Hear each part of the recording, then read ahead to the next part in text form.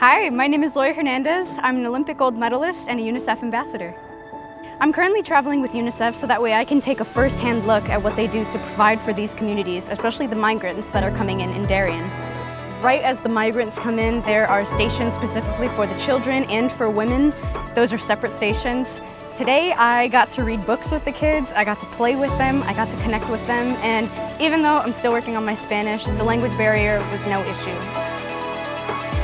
It means the world to me to be appointed a UNICEF ambassador. I mean, even just this trip alone, I got to see all the wash stations and all the stations where children get to be safe and they get to get taken care of. But it's not just them, it's women as well, and there's a community that's being built here. The work UNICEF is doing in Panama is so important, and I got to see that.